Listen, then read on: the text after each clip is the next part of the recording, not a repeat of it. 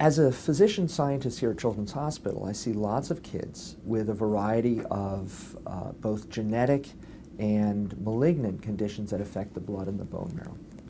I see kids come in with sickle cell anemia. It's a very, very painful illness that's caused by a single abnormal base, a single point mutation out of the 3 billion pieces of genetic code in their cells.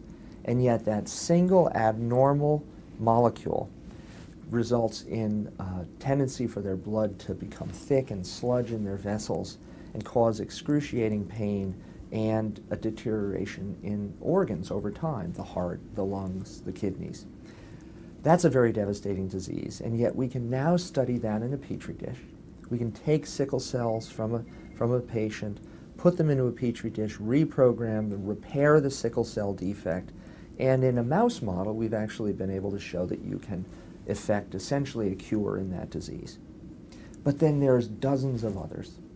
There are various kinds of anemias and bone marrow failure, things called Fanconi's anemia, dyskeratosis congenita. A variety of these conditions are all now subject to the same basic platform, where we take the patient's cells, we reprogram them into stem cells in a petri dish, and then have a tool for research and a possible cell for therapy.